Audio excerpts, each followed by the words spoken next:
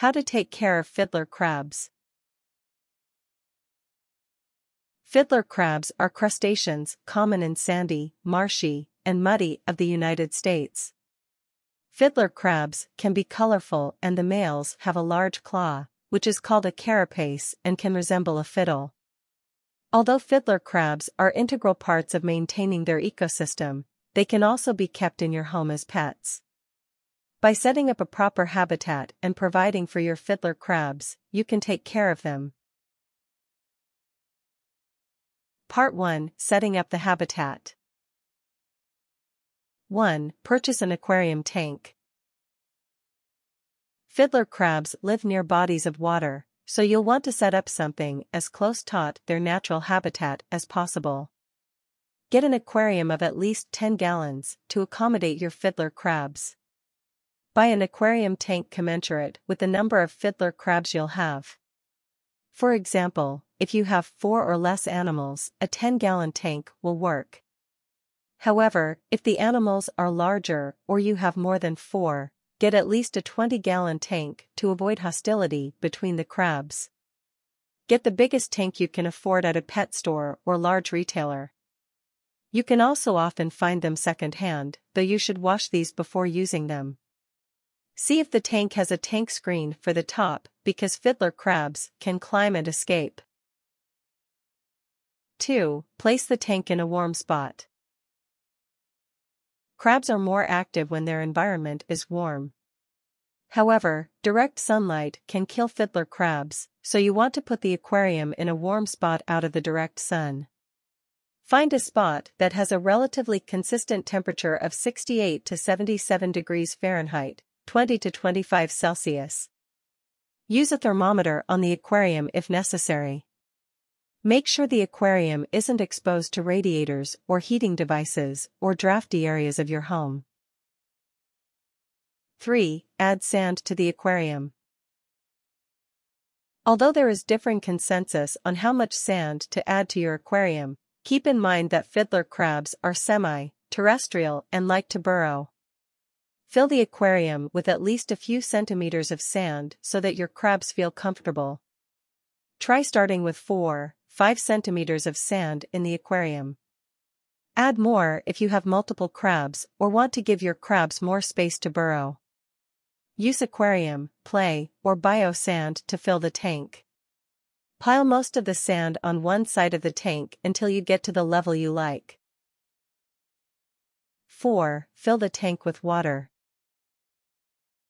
You'll need to add a small amount of water to the tank to mimic the fiddler crab's natural brackish water habitat. Either add a small bowl of water or pour water directly into the tank. Fill the tank with 1.5-2 liters of brackish water.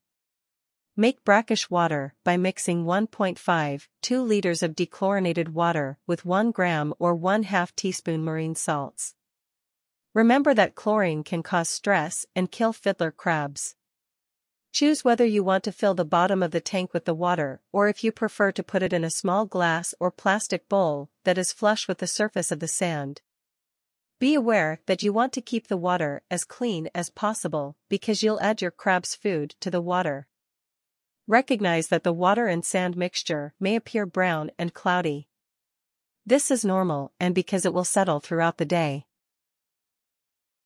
5. Decorate the tank.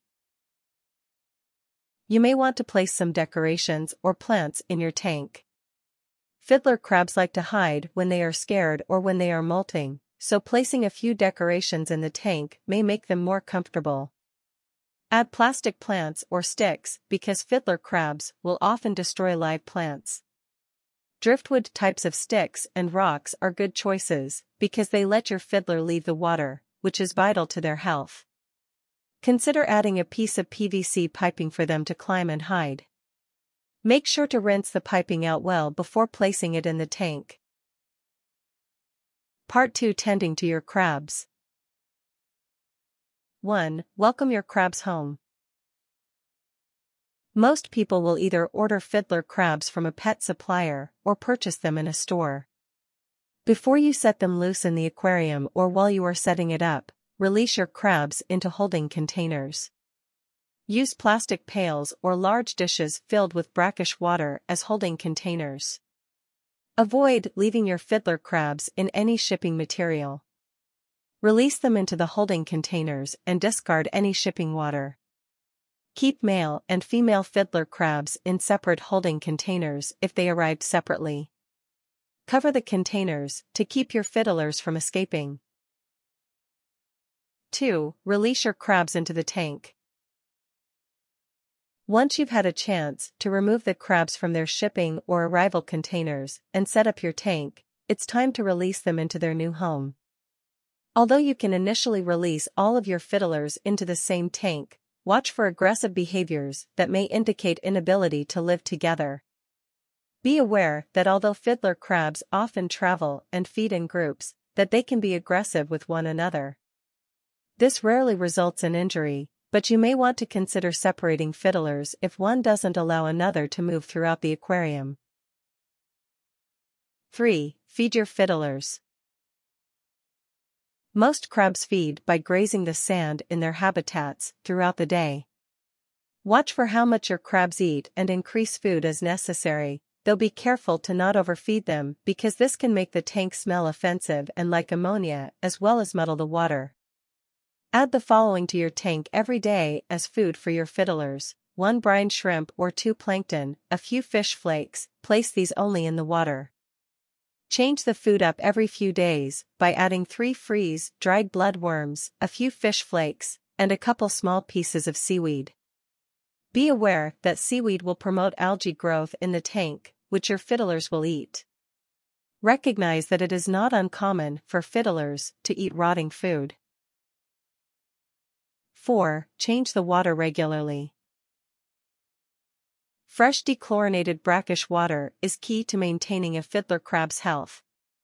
Add new water to the tank as you see it evaporating.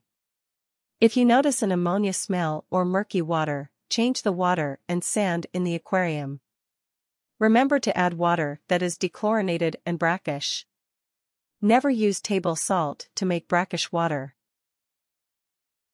5. Leave molting crabs alone. Crabs molt their exoskeletons in order to grow. Watch for molting and make sure to leave your fiddler alone during this time because she may be very fragile for several days. Be aware that fiddlers may be reclusive and not eat during molting. Avoid removing the molting or molted skin. The crab will eat the skin for calcium. Remove any crabs bothering the molting crab to holding containers. 6. Watch for illness. Disease and illness are rare among fiddler crabs.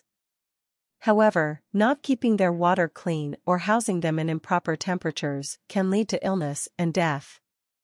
Keep in mind that molting is healthy. Be aware that missing claws and legs are normal and will regenerate. Checking the water for foul smells can alert you to problems with the water. You may find that simply changing the water makes your crabs more active.